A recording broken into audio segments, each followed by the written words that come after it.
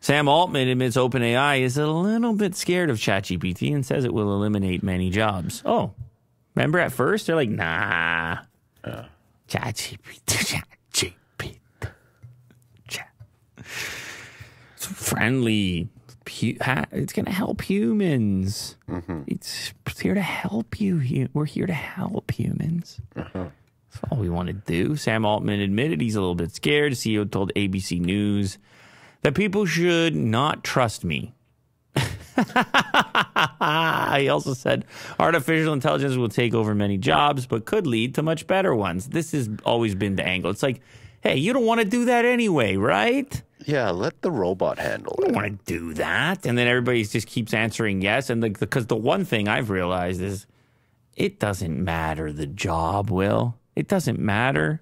Eventually, or maybe not eventually, but I should say, or I think, or my intuition is, and people can disagree with me in the chat if my intuition is completely off base here.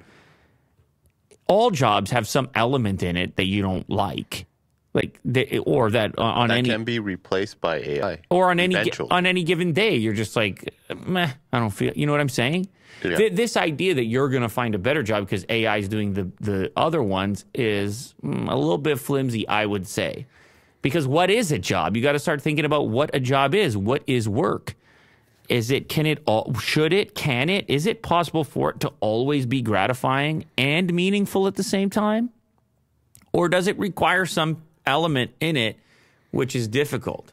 Like, is it the difficulty in and of itself that makes the work meaningful to an extent and depending on circumstance? I do agree that you can like contributing and working hard in one direction, possibly more than another one. But in my personal experience, you still bump into moments where you need to kind of bear down and you need to push a little bit more, even if it's uncomfortable. Yeah, for the sake of growth or discovery or otherwise. It's just the nature of being a human. It appears to be the case to me. And then afterwards, if you are able to push through, there is a euphoric experience that comes as a consequence of going beyond the previous threshold. Yeah. Like you like to climb mountains. It's the same idea. Yeah. When you're climbing up the mountain. Yeah, it's a very simple premise. Either you do it or you don't. And it's like you and the mountain. And you go through all types of emotions and moments. Sure. And some parts you're like, I'm flying. And other parts you're like, I'm dead. And it's a roller coaster. You're going up and down with it. And that's the beauty of it. When you get to the end of it, you kind of overcame those. Anyway, so the problem is you say, oh, we're going to get better jobs because ChatGPT is going to do the crappy ones. And really what that means is just more self-gratification, instantaneous self-gratification, and avoidance of things where self-gratification might be delayed or where there might be something that you've got to overcome in order to reach that gratification. And by the way, I'm not saying that this is necessarily always the case or always in this exact pattern or order, but I guess where I'm going here is that at the end of the day, it's about usefulness. It's about being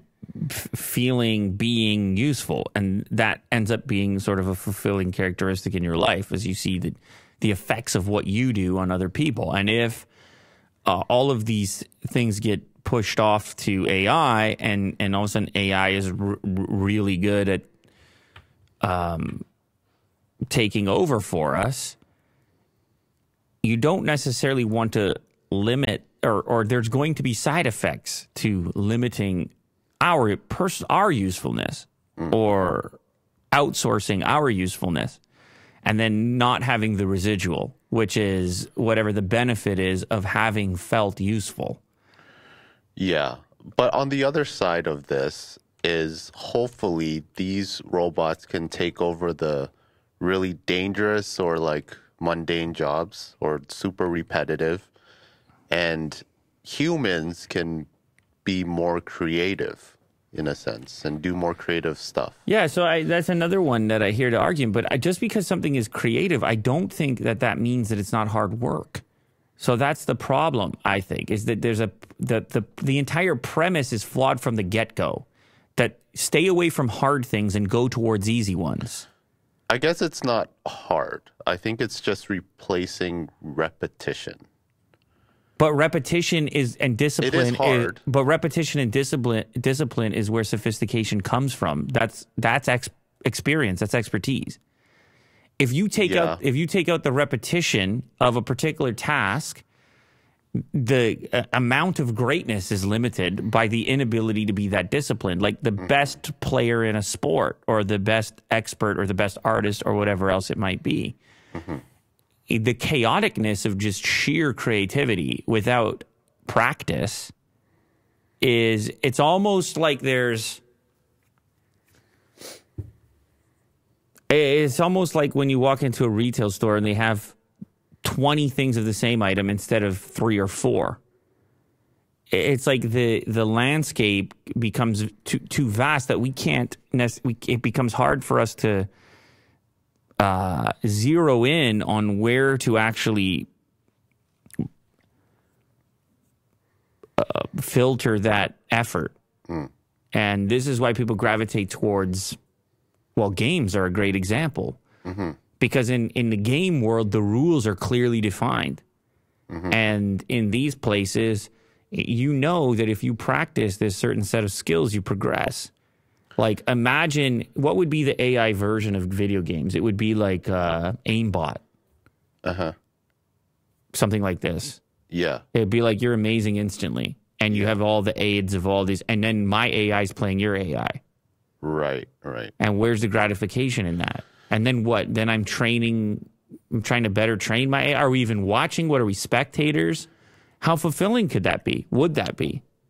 Yeah. I don't believe that would be fulfilling at all. At all. So there's a limit to it. There are like certain jobs and certain scenarios where it would be very dangerous or super repetitive, where people wouldn't really gain a lot of skill just by doing what they do.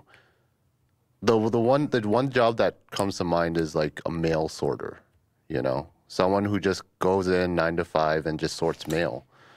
You can get really proficient and faster at it to a certain point. But the idea of people going crazy in post the mailing services, it's like being postal or that kind of stuff. It's like it happens, right? People are sick of their jobs. And I think if it's like super repetitive like that, then maybe we should design like an AI that can sort that,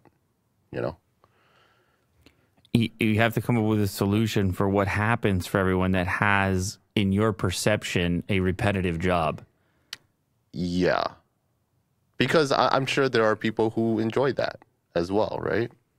So I don't know, man. It's I think repetition is underappreciated. That's what I think.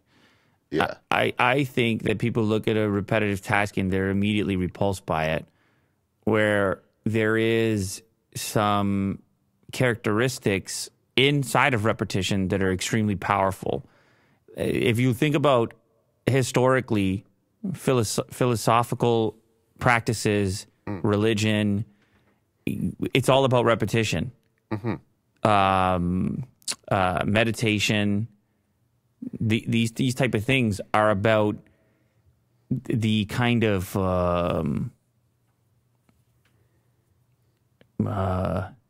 profound experience of even being capable of repeating. Like, I don't know, maybe it's probably too informed by my own personal life experience, but you could have 2 players in hockey and one of them leans into the repetitious, boring nature. And the other one thinks, I don't want to take 1,000 shots because there's no goalie and the game isn't on and there's no crowd and it's not exciting in that moment. It's a very superficial scenario in our culture where we tend to focus so hugely on the outcome rather than the preparation, because the preparation is too boring. because the preparation is too routine. It's too repetitive, as if there's nothing to be learned inside of the repetitive nature of human advancement. That practice, let's say. Sure. I mean, in some cases, it's you have professions that are actually called a practice because of the premises that it always will be a practice.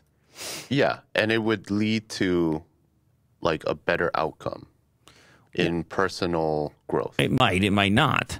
In the case of the two players, the one guy might shoot 1,000 times, and then the other guy who just happens to be particularly gifted still is the better player. It's possible. But when you get both of those things together, you got lightning.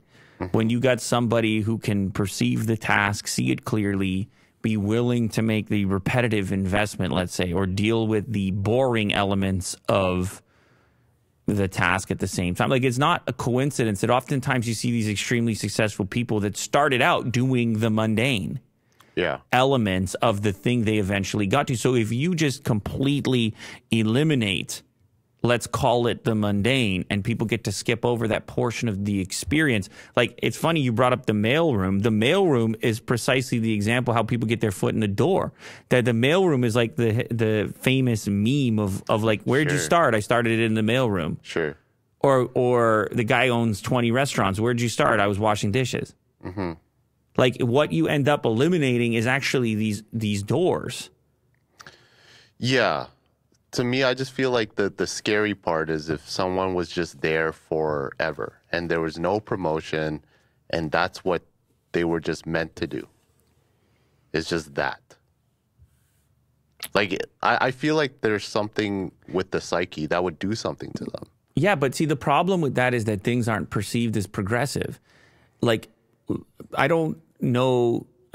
But life is progressive. Exactly. And in an optimistic society, so is work. You can prove something about your intent and about your character in one particular task, which can lead you to another task. But that's what I mean. It might not happen to those people. But this gets extremely philosophical. If whether or not what happens to you is a consequence of the universe having happened to you or you having happened to the universe. Right. To what extent are you responsible for the lack of progress in a particular endeavor? Versus, like how far away are you from your next complaint?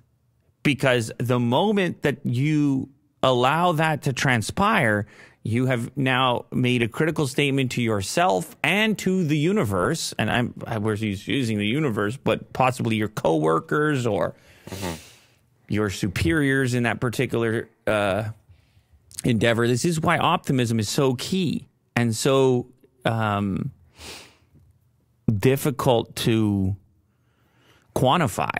Like the glass half full versus empty. And then how and where you end up and why. Yeah, and with to the what same position. To what extent that your outlook actually influenced your outcome. Yeah. Yeah, I don't know. It's a tough conversation because I do feel like AI could be used for, really repetitive jobs as a whole. It might not be for everything, but for some jobs. You get people push back against the sort of corporate modern existence and actually move towards more traditional repetitive jobs. Like, go back to farming, for example. Yeah. You get people, you have some people really enjoy it. You have a push. They like the kind of mindless. I would not call it mindless. Well, if they're so good at it. Okay. Have you ever heard of the meditative practice of mindfulness? You could easily distinguish that as being mindless, but instead, in this particular practice, mindfulness is the outcome is the opposite. In the absence of stimulation, or the complete focus on one particular task, like, I don't know, washing the dishes or something like that. Mm-hmm. It's perception. It's perception. Mm-hmm. Yeah.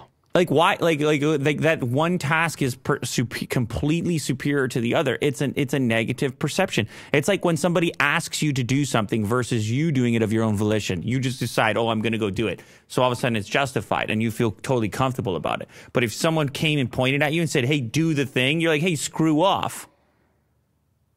Would I say that? No. But I'm just showcasing how it's emotional, and it's a lot of it is societal. It's like we've all determined that like this one thing to do is more valuable than this other thing, and so forth. But like I see a lot of people in my life, and it's completely anecdotal, but going back towards jobs that traditionally people would look at and be like, why would you want to do that? Mm. And I get curious about what that pull might be towards sort of a more traditional approach. Like if somebody wants to go and become a farmer, or if somebody wants to go and become a baker, or if somebody wants to go and, I don't know, whatever, take your pick, whatever long list of it, an arborist. Yeah. Like, or a woodworker. That's a good one, a carpenter. Yeah. And you're actually seeing those type of content, that type of content prevail on social media. Yeah. Because people don't, here's the other one, like just survival. What the hell is that segment? Where people are just building shelters in the wilderness. Kurt calls it bushcraft. Yeah. Yeah, that kind of stuff. Yeah. Somehow there's a pull towards a more simple and direct form of work, very fundamental, less flimsy and chaotic, and knowing that you've actually done something, knowing that there's a manifested thing because of it, and that it's not just this kind of. So many of us now have these jobs which are sort of floating around, sort of like a cloud in space. In the sky, and it's hard to wrap your hands around the value of it. And then if you do experience like my plumbing experience, you experience an actual physical like pushing of a clog, and you're like, God damn. Yeah. God damn, the water. It's very visceral. Holy man, that water is running. It's running down that pipe. Yeah. Yeah, I do notice that there's a lot more content going back to the fundamentals, like making a clay pot out of sand or something, or dirt, and crafting like a spear from a rock, you know? But see, this is what's cool, though, is there's two different ways to look at that. Mm-hmm. So you could say, oh, the routine mundaneness of a knife maker, right? And you might envision a giant factory, right? You might envision, again, depending on your perception, whoever puts knives in Walmart. Mm-hmm. You don't have to do that. You could do that for 5 years and then start your own. You could live a fairly minimal life and then start your own knife company and be really low volume and crafty. You could picture some guy doing samurai style blades by hand at a whole different margin for a whole different audience.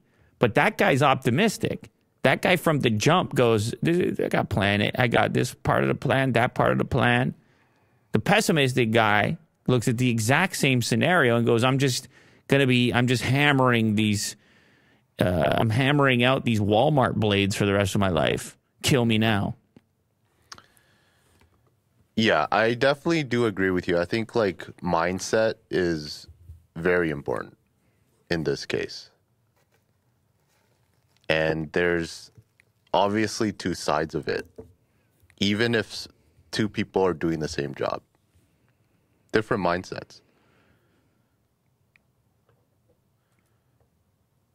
Are we done with that story? It's not a story, Will. Well, this one is.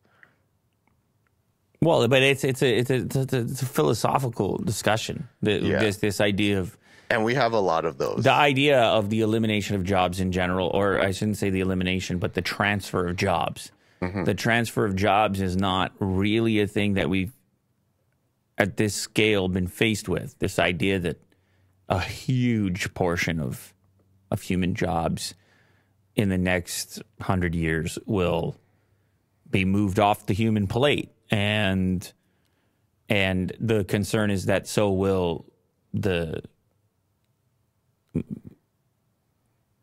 usefulness of humans and possibly the need for them. I mean, that's the like sort of long-term conversation about it, is that in the absence, like,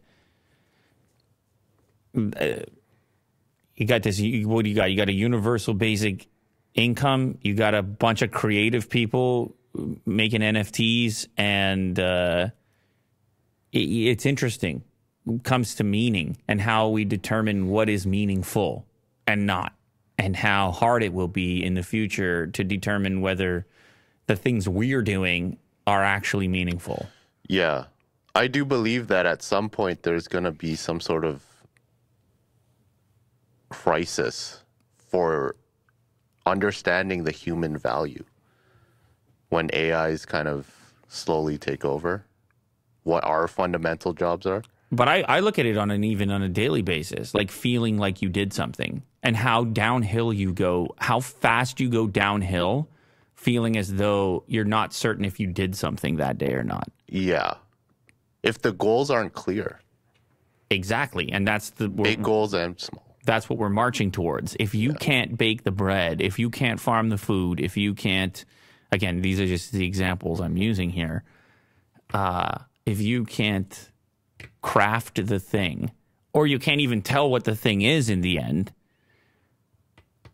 it becomes having that kind of like consistent buildup of whatever positive reinforcement, the chaotic effect of that on the psyche. Yeah. Long-term chaotic effect. Meaningfulness versus meaninglessness in combat at all times, and somehow connected to our ability to be useful and productive. Somehow connected.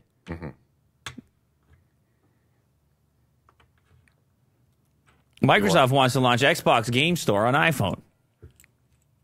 What do you think about that? Will was trying to get me to move on. Listen, man, it's an impossible topic. It's not it's not the last time we're going to talk about it. We have so many of these conversations off the mic. And our audience, like, finally has a chance to kind of be in one of these conversations, like existential stuff. So, yeah, it's a fun exercise. Oh, it's important, I think. Yeah, you gotta make sense of, talk about what's going on in the world, make you feel less crazy. I believe that. Make you feel more connected, actually. Yeah.